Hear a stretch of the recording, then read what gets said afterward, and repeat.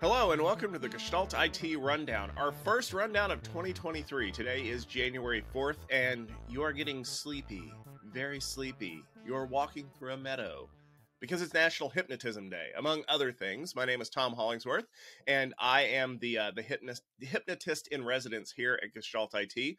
Joining me is my co-host for this episode, Mr. Chris Reed. Chris, welcome to 2023. Thanks for having me. And I thought I was being sleepy just because we were coming back from break. Well, you know, that is the case. We're winding up. You know, the news stories seem to be a little quieter than usual this time. I don't know if that had anything to do with everybody just deciding we've had enough of the year and taking a whole bunch of time off. But we do have a few stories, especially since it's CES week.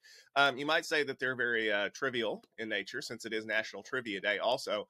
But Chris, I'm going to go ahead and jump in because one company that did not have a good holiday break was the IT staff over at The Guardian, which is a UK publication that we do often quote here at the Rundown. Per reports, the Guardian Media Group was hit with a ransomware attack on December 20th, shortly before Christmas, and they've been trying to recover their assets, but to no avail.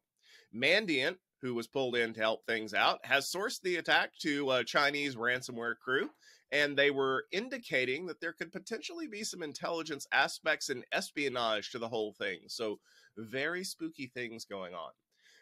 The Guardian says that their offices are going to be offline until at least January 23rd, and that the Wi-Fi was impacted in the attack. However, their print services don't appear to be impacted at all, which means that while you may not be able to read The Guardian online, you can probably go pick up a copy of it at your local newsstand. Chris, what do you think about the fact that The Guardian managed to get themselves targeted by a Chinese intelligence operation?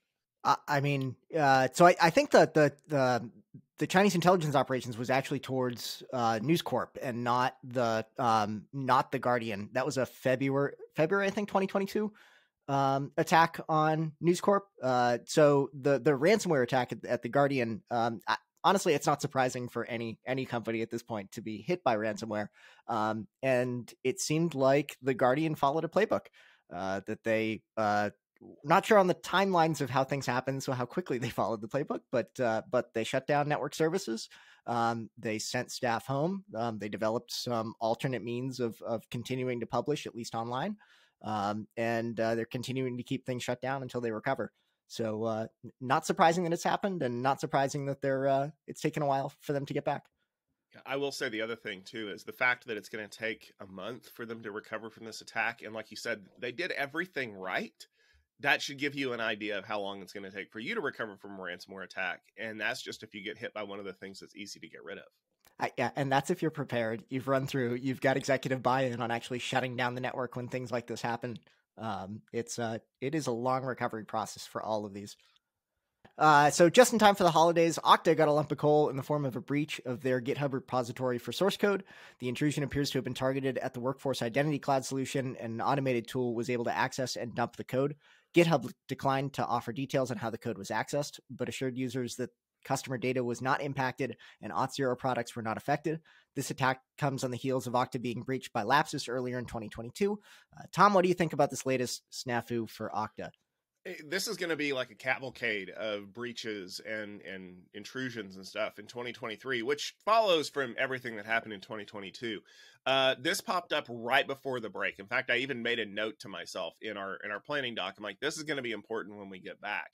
Ironically enough, it hasn't gotten a lot of press, and I don't know if that's because it was kind of low impact, which I don't really believe, because as we saw with the LastPass issues that happened late last year, you know, the August breach ended up becoming the November and December like massive problem.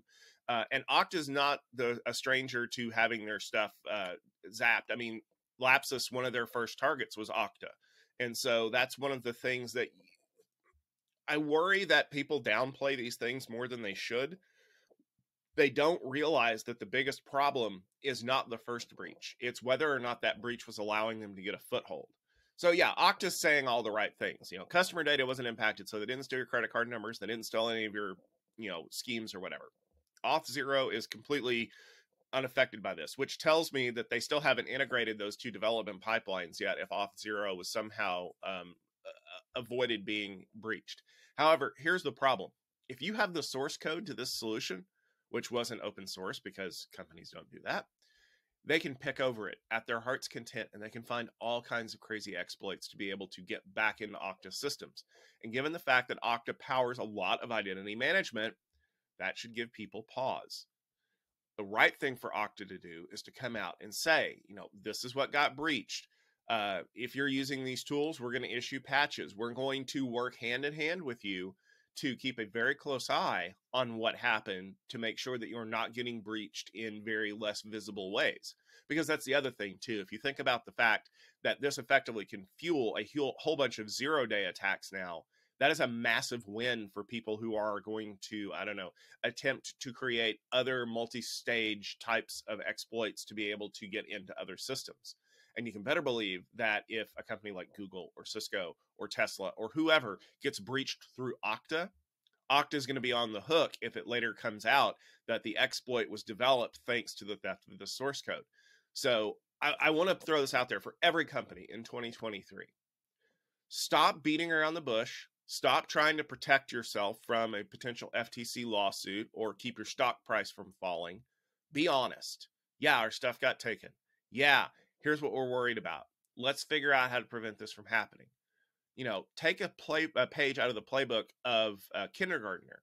Apologize for what happened and make it better. Don't try to be coy about it and go, well, it really wasn't that bad. No, you're right, it wasn't, until it becomes bad.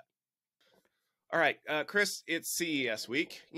Our favorite week of the year that brings us things like $7,000 front doors and built-in cameras, toilets that test our byproducts to find out all kinds of cool things, and of course, everything AR and VR, right?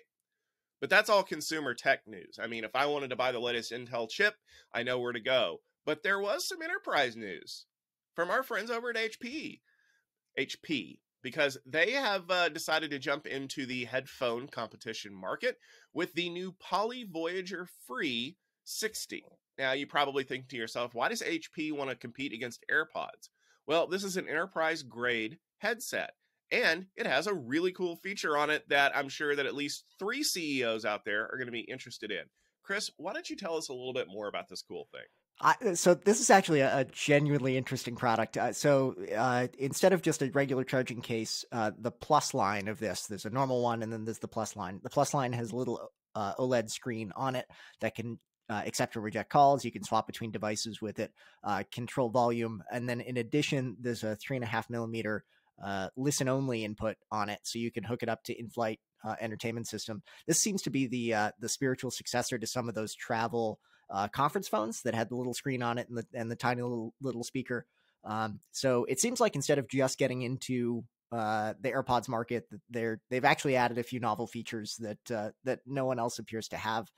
In addition, the Plus line, they have been certified, whatever that means, for Zoom, Meet, Voice, and Teams. So you can check those boxes if you're if you're purchasing for enterprise groups. Yeah, I think that this is an interesting tack because we have seen this before from a lot of companies that are trying to jump in on this market. Hey, we've got a solution that is a little bit more work focused. And I remember that because I don't know if you realize it or not, but over there in that corner, I still have a Cisco souce, the iPad killer, the thing that's going to revolutionize the way that we do unified communications for about 3 months, and then it got killed. So I hope that Poly is able to sell a lot of these to people who are looking for that kind of hybrid model of on-the-road communications, or, even setting it up here in an office. But realistically speaking, I don't know how much further they're going to get, especially if it is enterprise priced, which is usually what happens, because most people are going to go, wait, it costs how much? Well, I'll just go spend $250 on a set of AirPods and be done. That's the tough part, is the price point compared to the AirPods. While it may have a couple of features that you might like, is that if you're purchasing, how do you justify that uplift? I think we're going over to Nutanix again. It seems like every week we've got a Nutanix story within Rundown. But in a follow-up to one brought last month, it appears that the interest that HPE was showing in Nutanix is less hot than it looked. Reports have surfaced that say HPE is no longer in talks with Nutanix, and HPE confirmed that there are no ongoing discussions with the company. This comes after Nutanix stock rose 25% after the initial reports back in October that the hyperconverged giant was looking to sell to a prospective buyer.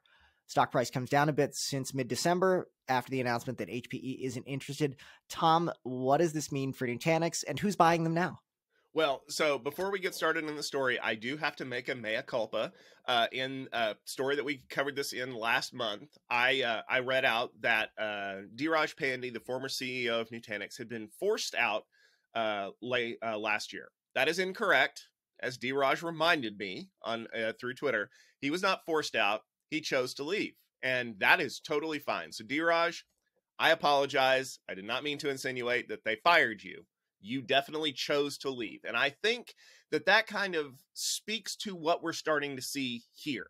Now, you remember last month, those halcyon days of like 3 weeks ago, when Stephen and I were sitting here going, this is an amazing pickup. This would be a great deal. This makes a whole lot of sense, which is naturally why nobody has bothered to even run this thing out to where it needs to be. And I know that I'm going to make a lot of people mad when I say this, but good God, man, what are you waiting for? Like, are you expecting the clouds to open up and the money to rain down from heaven? Like, I don't understand why nobody is wanting to kind of, tell the emperor they have no clothes on or whatever. Now, as a reminder, Dheeraj is long gone from Nutanix. He's off doing something cool on his own. This is the team that came in after him. And almost from the get, the talks were, what are they going to do? Are they going to be acquired? Are they going to, how are they going to exit from this? And I think that speaks a lot. When you have a guy like Dheeraj who's very growth oriented, who's very much ready to go out there and say, I'm going to take on the world no matter what. When you shift focus to somebody else who maybe doesn't have that same mindset, it narrows the focus in the window of what your capabilities are going to be. Now, the stock price jumped like 25% back in October, and it's actually come down. Like, I was looking at the stock price graph. It shot up, and then about mid-December, it started cooling off a little bit, which means that at least by mid-December, people were starting to hear maybe there's not as much here as they had originally thought. And that makes me wonder now what the exit strategy is going to be. And I'll tell you that in the Seeking Alpha story that we linked to, which has some of the notes on this, the comment section is hilarious, because you've got huge Nutanix proponents on one side talking about how they're revolutionizing the game and changing the way that we consume infrastructure. And on the other side, you've got your usual snarky internet trolls who are like, oh, I'm so glad HPE didn't decide to spend money on this company that's basically a whole bunch of, shell scripts that are doing wacky stuff on the back end. And as always, the truth lies somewhere in the middle. But the question is, how close to the middle does it lie? And here's the other thing that we brought up that I think is an even bigger question that you have to ask. How much is Nutanix going to be effective in a world where everybody seems hell-bent on going to the cloud? I understand that hybrid cloud and private cloud are still very big things that a lot of specific companies need, whether there's highly regulated environments or very specific requirements for data protection. But as more and more companies winnow down what they need that cloud spend for, and what they need on-premises spend for, I think what you're going to find is that market's going to shrink. And hey, if Nutanix wants to be the king of that market, I am totally fine with that. But our Nutanix shareholders going to be fine with that. And that's the biggest problem that we're going to run into here. When you have a company that is being driven by the market and saying, you guys need to find an exit as your stock price slowly starts slipping down, how desperate are they going to be? I mean, the stories of, Nutanix turned down acquisitions from companies like Cisco and others back in 2016. Yeah, 6 years ago was an entirely different world than we're living in right now. I think that ultimately we're going to look back on this in, 8 months and go, hey, remember when HPE could have paid a lot for Nutanix and Nutanix could have got a lot of value out of it? And we'll just be kind of like, yeah, Pepperidge Farm remembers, because I don't think the situation is going to be nearly as rosy for them come September or October of 2023. Ultimately, they've got if they've got a dwindling market, that they've got to do something. They either have to get acquired or they need to find new market, new product for them to grow into. So they've got to make a decision. They've got to do something. They can't just continue to do what they've been doing. Yeah, exactly. If you always do what you've always done, you'll always get what you've always got. But thankfully, you've always got the rundown every week. Speaking of weeks, we've got a few things happening this week and in the coming weeks that you'll want to know about. We mentioned it earlier, but it is CES week happening this week. So if you are interested in any kind of consumer technology, you're definitely going to want to check it out. There's a ton of news that's dropping every morning, so be sure you're tuned into that. January 18th through the 20th is Networking Field Day 30. It's our first Tech Field Day event of 2023. I'll be in Silicon Valley with a great lineup of companies and great lineup of delegates. If you want to check them out, head over to the website, techfieldday.com. While you're there, please make sure you mark your calendars for Cloud Field Day 16, which will be happening January 25th and 26th. Stephen Foskett has a great lineup of presenters there as well.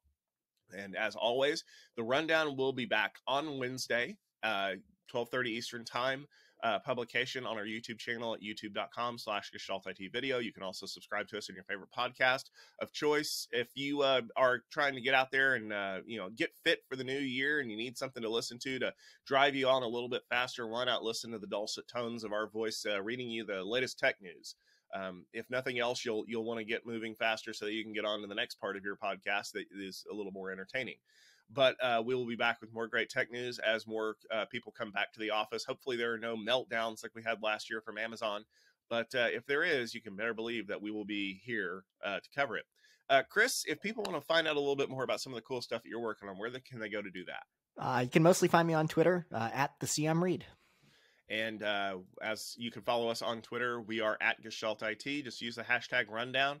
We're always looking for cool stories, coverage of interesting things in the news. We just don't cover Twitter and iPhones. Like everything else, we're pretty much open to. But beyond that, we will see you next week for another great episode. Thanks for tuning in, and take care.